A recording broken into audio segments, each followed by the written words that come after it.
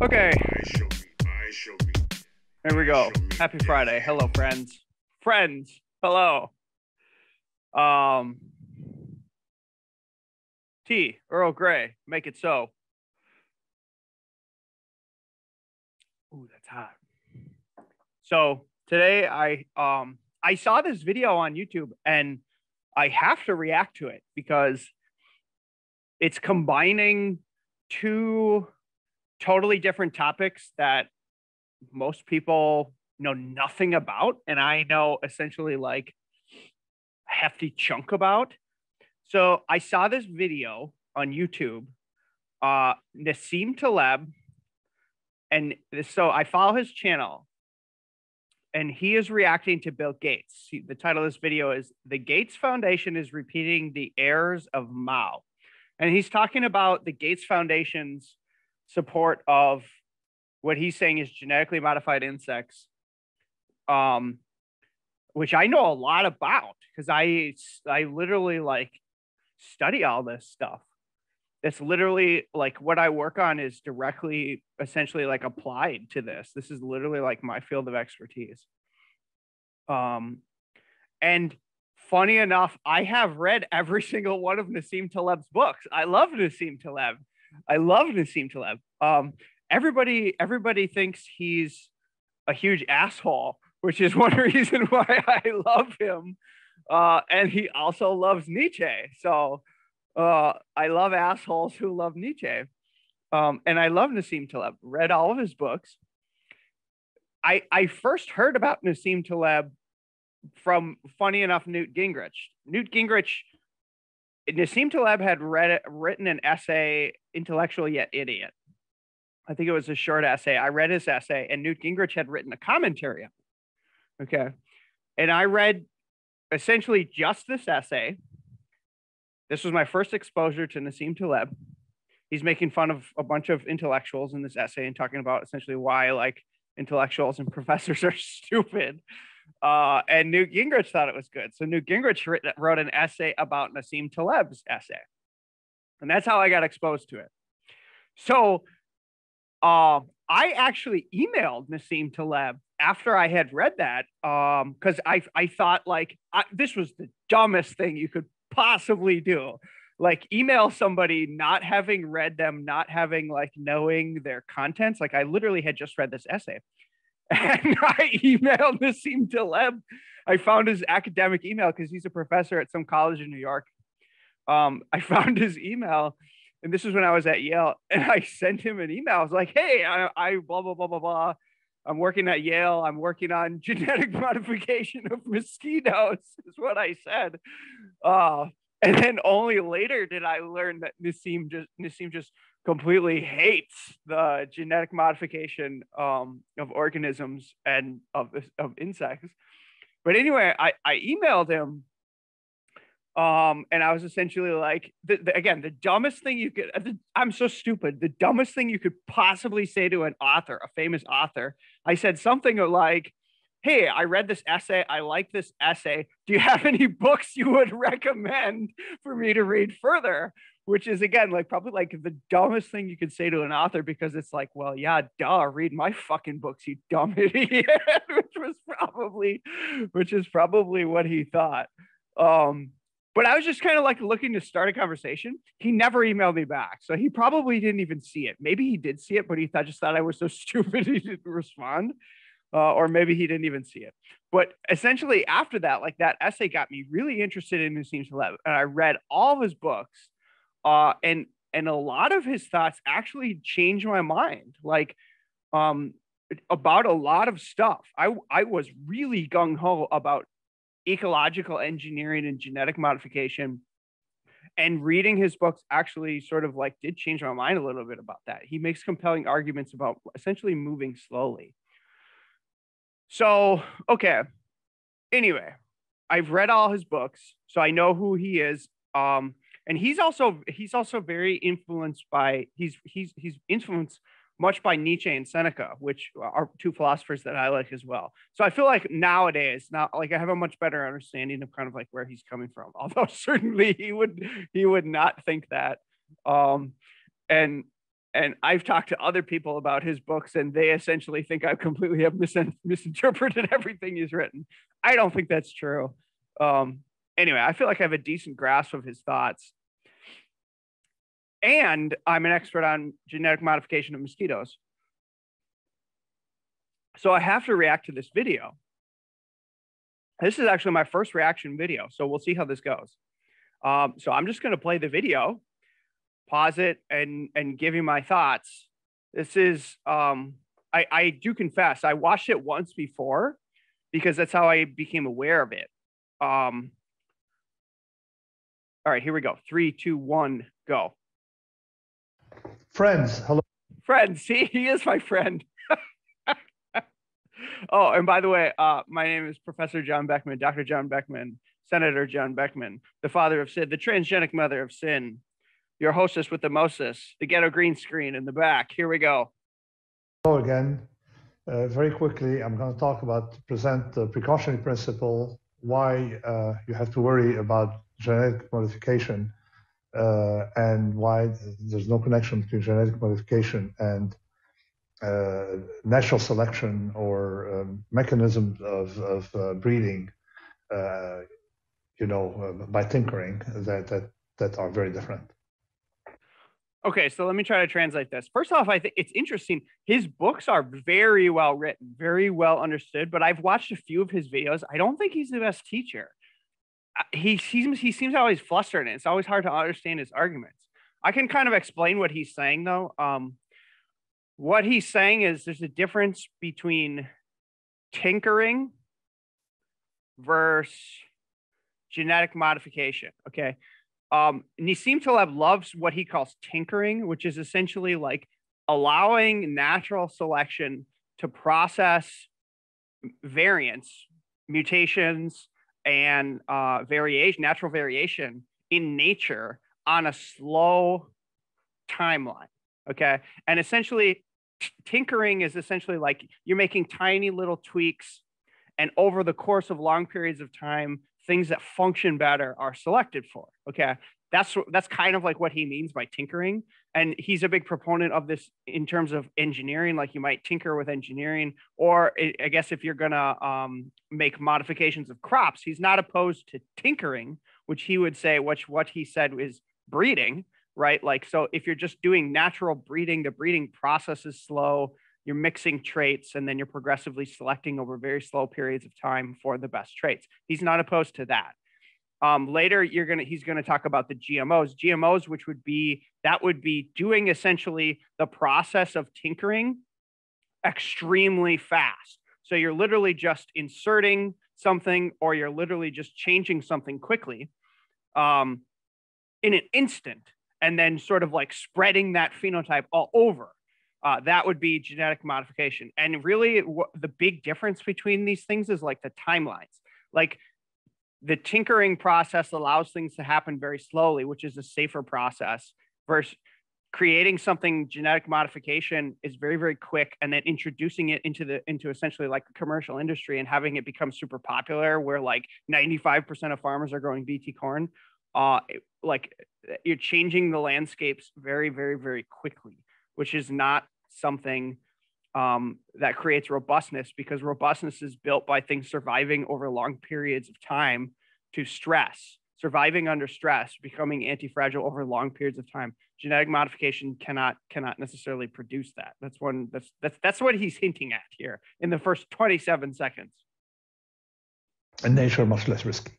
The Gates Foundation is financing a campaign to eradicate or tame or control the mosquito population using genetically modified mosquitoes. Okay, this is a packed thing that he's saying, and it's far more nuanced than that. So what he was saying was Gates Foundation has a campaign to control mosquitoes with genetic modification. That's essentially like a summary of what he said. Let's unpack this. And the Gates Foundation is like that. That's kind of that's not really exactly what's happening. Okay, so there's two different processes that I'm aware of that the Gates Foundation is funding. Riddle from Oxitec, the company Oxitec, which is now it's no longer Oxitec. I can't remember the company that bought it. It's a different company, or maybe it's still Oxitec, but its ownership is different now. And then there's the World Mosquito Program, which is running Wolbachia stuff. Okay, so in one of these, there's genetic modification. In another one, there's no genetic modification. So there's two different things that the Gates Foundation that I'm aware of that it's funding. This one is genetic modification of mosquitoes. So this one, I have videos on Riddle. I have videos on Oxitec Riddle. I have a video on these releases in Florida Keys. If you go look at those are in the medical entomology playlist. Essentially, this is release of insects with the dominant lethal. Okay, so they have a DL, a dominant lethal killing gene, and it's under the control of a TET off promoter. So when there's tetracycline present, the gene is off. Okay, so they can rear these mosquitoes in the lab in the presence of tetracycline. The gene is off. Then what they do is they separate out males.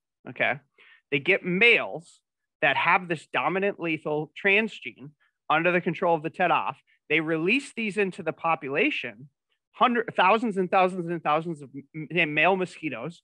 These males mate with females. Okay, the offspring all inherit the dominant lethal. Okay, so this is a larval mosquito. The offspring all inherit this dominant lethal, and these larvae are now growing up without tetracycline. So the gene turns on and it kills the larvae.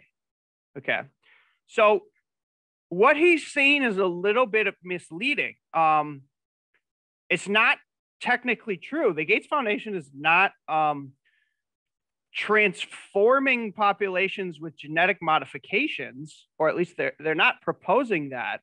Like in a sense, like if you make BT corn and then you actually like grow it in the field, you're actually growing genetically modified corn in the wild. That's not really what's happening here. They're using a transgene to kill a population of mosquitoes. So the transgene should not be establishing in the wild population. Now, Nassim Taleb would come in here and say, well, how do you know all the effects of this and stuff like that?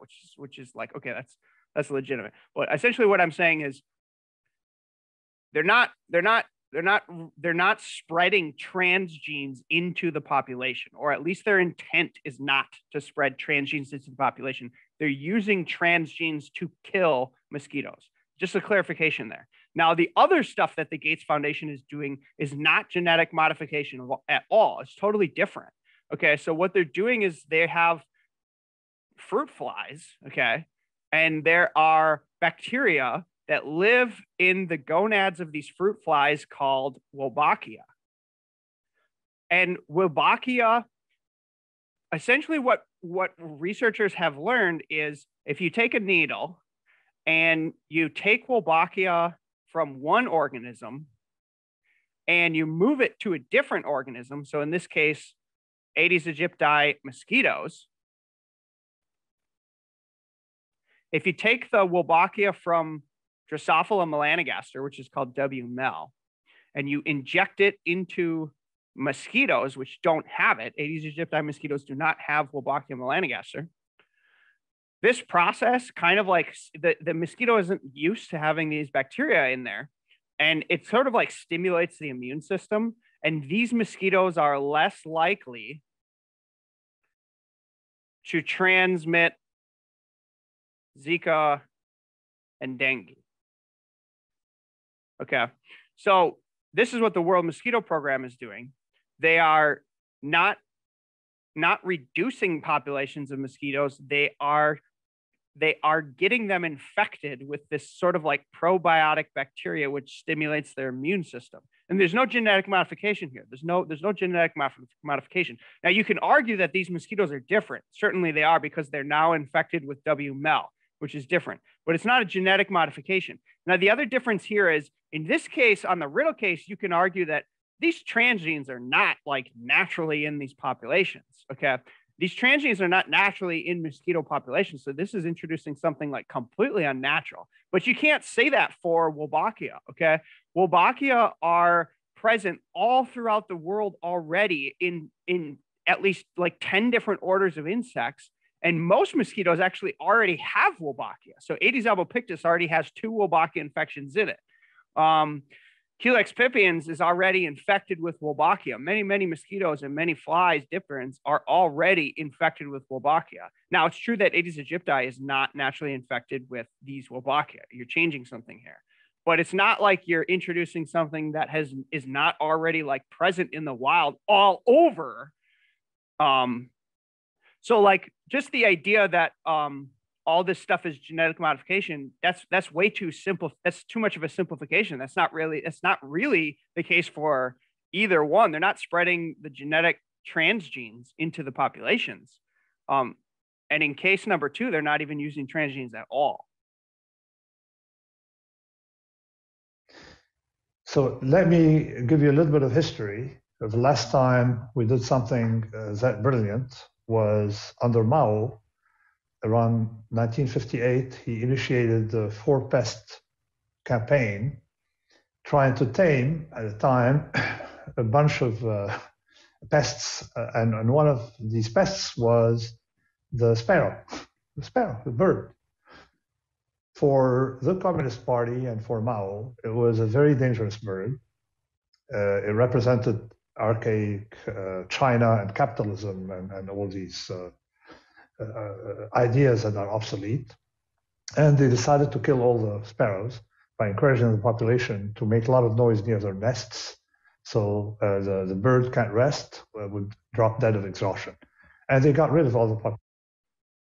It's kind of surprising. It's a surprising way to kill birds. You just scream at them and play heavy metal until they die. I didn't know you could kill birds that way. Population of sparrows. Sparrows supposedly ate the crops of the farmers, so therefore you had to, they would have a scientifically improved society. And he's always wearing these sweaters. He always wears these, like that's like his thing. He's got these sweaters that he puts on his shoulders. Culture. Sure enough, what happened? Starvation. Why starvation? Because it so happened, and they didn't foresee it, that the sparrow also ate the insects. So I believe this. This is probably, I mean, I don't know. I honestly don't know anything about this. I'm taking his word for it, but I believe it. And the reason I believe it is because fall armyworm, I know that a big controlling factor of fall armyworm is like birds. They'll come in and they'll eat it. So wouldn't surprise me at all if you get rid of the local sparrows, that all of a sudden you have a huge increase in agricultural pests. I think this is true with the fall armyworm. Now fact check me on that, but I'm pretty sure it's true with fall armyworm. The sparrow. Actually, some farmers they will build sparrow houses in their fields and put them on trees by their fields to actually encourage the birds to come to help control the insect population. That's true. In a way, they took their tax. They ate some of the crop, but they protected the crop. Well, that's nature.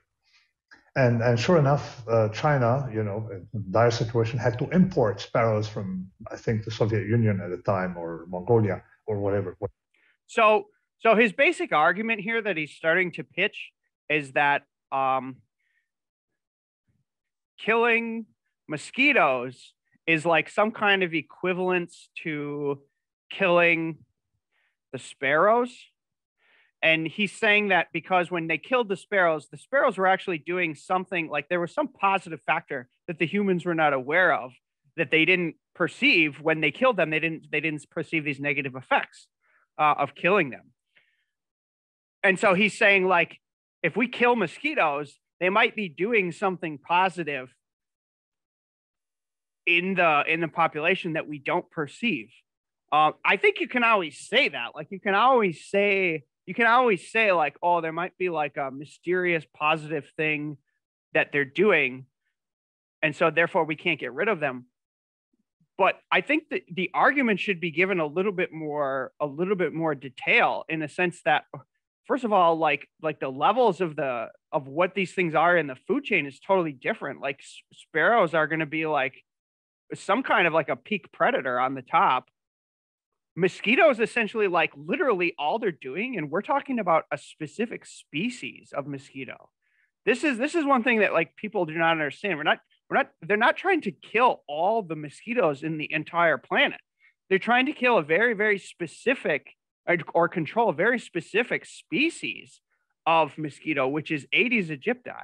Now, what you need to know about Aedes aegypti is it's mostly an urban pest. It's like a rat.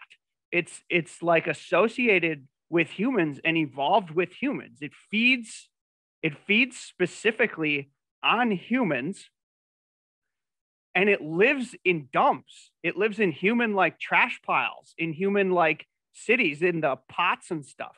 So like if you're going to make the argument that, well, maybe there's like fish that eat these larvae are growing up in tires that don't have fish. This is literally like a rat that lives only in cities in high populations perpetuated by humans. Now, there are sylvatic, like there are jungle living Aedes aegypti. That's true. Like it came from somewhere. But the problem ones that we're talking about are evolved as pests of humans. So like, I don't think the argument that the mosquito has an equivalent role in the ecological like setting of a farmer's field, I just don't see the equivalence there. It's like it's like apples to, maybe that's a dumb argument, but it's like comparing apples to oranges. Now, I do think like, again, like his argument that if you get rid of the mosquito, something bad could happen. Like you could say that about anything. Yes. Like there's always something that you could not be seeing. And that definitely is like a big part of Nassim Taleb is like, what are the unforeseen consequences? Like that's what he focuses on. And so you have to understand that that's what his job is. He's like a risk analyst. He studies risk. And so he's an expert in kind of like thinking about like what are the unforeseen consequences. So you have to understand that that's his viewpoint, and I think he has good thinking on that. But again, like I feel like one of the issues that I find with Nassim Taleb is he takes all his thinking, his philosophical thinking, and applies it to everything. And I just don't think it's applicable in all situations. Now he would say I'm the idiot. Like, no, I'm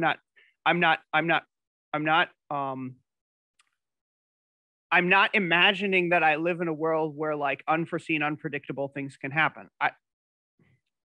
And I think that's a fair argument. I think you could say that. But again, like I just don't see them as equivalent. I see this as a very bad example because this species is such a pest, such a specific thing.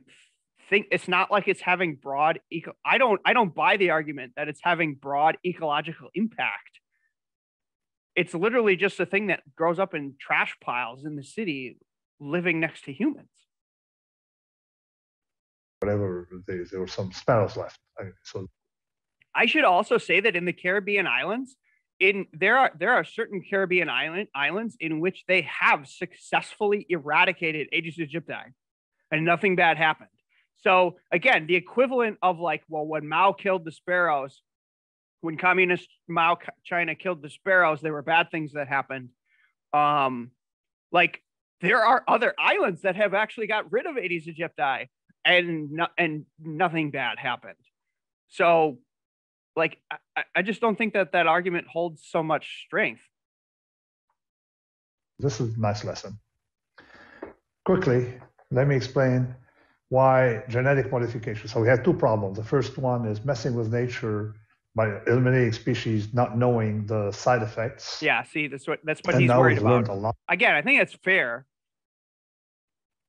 but he applies all his thinking to everything, which is, I don't know, like I just don't know if it's valid in every single scenario. With the reintroduction of wolves, that you can have side effects like the entire ecosystem. Again, he's talking about effects of predators. Like wolves are peak predators. It strikes me that sparrows would also be peak predators. Like I'm sure there's probably like a hawk that eats sparrows, but they're probably near the top. It's probably hard to get a sparrow as fruit. They're probably near the top of the food chain. So it's going to be like a different effect. Changes by the reintroduction of a single predator that was there Yeah, for a long mosquitoes are time. not And predators. even rivers started They're changing course. parasites Small that little suck rivulets blood. started changing course in France after the introduction. So you have side effects. They didn't see that. And we don't know the side effects ahead of time. That's something. That's not, again, like that's what he worries about. We don't know the side effects ahead of time, which is why, again, I don't think he's opposed to everything. He's opposed to doing things too quickly, which I do agree with. You don't want to do things too quickly, because if you do things slowly, it allows you to see the bad things that arise, and then you can fix them in time. Thing that I'll present in a more complicated lecture on computational irreducibility. But now quickly, let me explain why we have to worry about processes that are too fast for nature. This is X, say. So again, he said, like, when you do things too quickly, it can create scenarios where nature can't respond. And so you get these scenarios where things then crash and fall apart. That's what he doesn't want. He doesn't want that to happen. And he worries that genetic engineering, again, just too fast. The intensity or anything, X is a variable, okay? And f of X is a harm. Can be any representation of harm, but say the harm, okay? And let's apply that to speed. Okay, so this is the speed and the harm you can get from accidents from speed. It's pretty much going to be like that.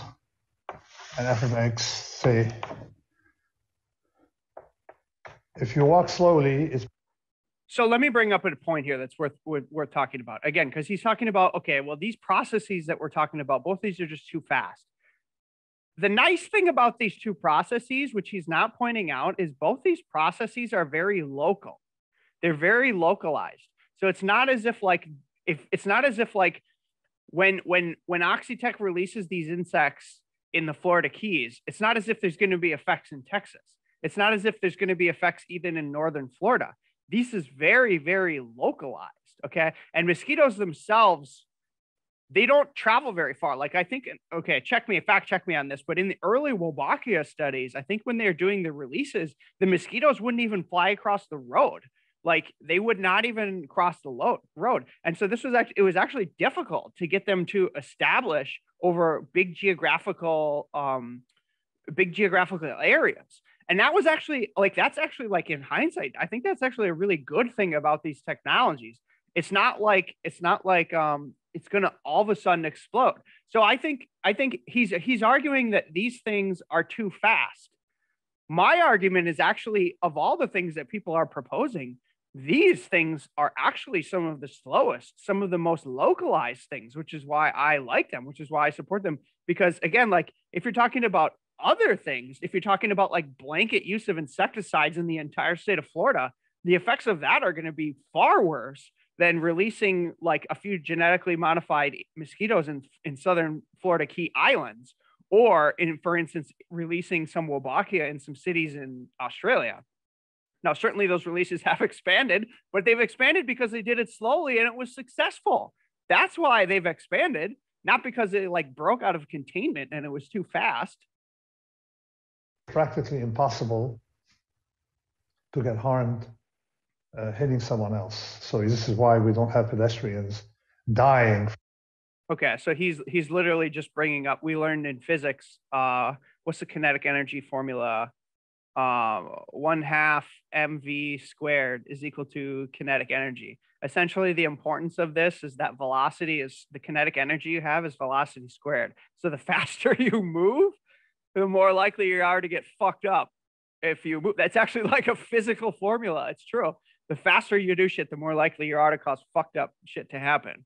I mean, that's legit. Like, I'm not arguing with that. I'm arguing that the stuff that he's talking about is actually much slower compared to other things that would be done. From collision, look at New York City, say at 5 p.m., walk around and you see how the mechanism works. And you don't have accidents and ambulances coming to rescue people who... His videos are so blurry. He needs to get a better iPhone. are bleeding to death because they hit another pedestrian. No, pedestrian to pedestrian. So the speed, as you get, so here you say if I go 10 times the speed, I have 100 times the risk. And then, of course, it goes like that. And then if I have 10 times the speed, if I have 20 times the speed, I have maybe 500 times the risk. So until, of course, you It's hit the point exponential. where your harm has The probability faster 1, you go, the harm and raises say if you drive at exponentially. 800 miles per hour, your risk of getting to destination is practically 0. So this shows a nonlinearity of risk. So, you know, natural selection produces animal, but doesn't spread to something wild because they are controls, because the step is progressive and slow. You can skip steps with, you know, breeding, domestication of animals, breeding. You can skip steps, but you're still not harming nature too much because the speed is. Again, so just, I guess the final comment is if he's drawn this risk and pain curve, and what he's saying is that genetic modification of organisms is out here where the harm is exponential, but breeding is down here where it's safe. And we know it's safe because people have been breeding for 10,000 years. Although you could argue with that. I mean, you could even say the agricultural revolution that happened 10,000 years ago was the worst thing to happen to humans. And people have argued that. Or the worst thing to happen to the ecology of the planet. People have certainly argued that. What I'm saying is that this characterization of GMOs in general might be true, but Riddle and the World Mosquito Program and Wolbachia in general are much closer to down here. They're not something that what he's not understanding it. And again, like the riddle is very localized suppression. It doesn't explode. It's not there. It's too slow.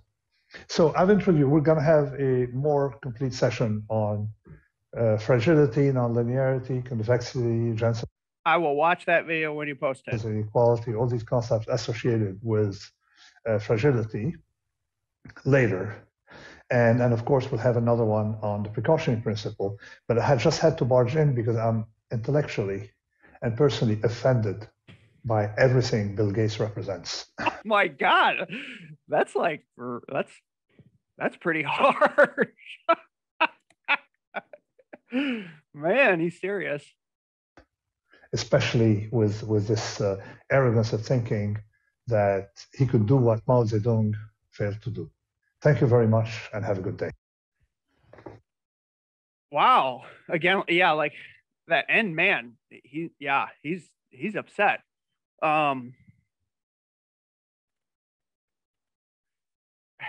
Interesting philosophical discussion there at the end. Like, is it arrogance? I mean, on some level, I suppose, supposing you can think, you can help, is a little bit of arrogance. Like, again, let me just finish with like one thing I do like that Nassim Taleb sort of like hints at is you never want to get rid of all the stresses. And so like you might imagine a scenario where everybody like wants to get rid of dengue, everybody wants to get rid of malaria, everybody wants to get rid of all these bad, horrible diseases. That's true. Like it makes sense. Like what you would want to get rid of these. You don't want your kids dying in these diseases. But on some level, you don't want to live in a disease-free world, because then you have no stress and your immune system totally collapses. And then you expose yourself to an extinction event when a virus actually comes down the line later. Like you don't want to get rid of all sickness. You need some stress on the system. And that's one thing that Nassim Taleb talks about that like, I think is really valuable. But these diseases are nasty. Like dengue kills people, malaria kills people. And you're literally arguing, I mean, at that point, you're literally arguing like it's better to let natural selection take its course and let people die of these diseases than it is to fix them. I'm not prepared to say that. Like, I mean, I'm hardcore, but I don't know if I'm that hardcore. I don't know. That's pretty harsh, in my opinion. I don't know. What do you guys think? Write it in the chat. Post your comments. Hit like, hit share, hit subscribe, follow the channel. This is my first reaction video. If you liked it, if you thought it was good, again, hit like, hit share. I make all these videos And if anybody finds them valuable, like it really does motivate me when you hit like, even if I just get one like on a video, it's like, holy shit, I got like makes me feel good. I gotta do another one. I gotta do another one. So yeah, like you wouldn't think it matters, but it does. Like I started liking a bunch of people's YouTube videos. Every time I see a video that I like, I hit like.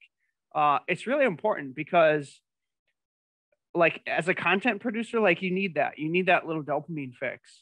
Otherwise, like that's the one thing that makes it worthwhile at the end of the day. It's so strange, but little things help. So love y'all. Have a good Friday. Friends, Roman countrymen, lend me your ears. See you later. Bye-bye.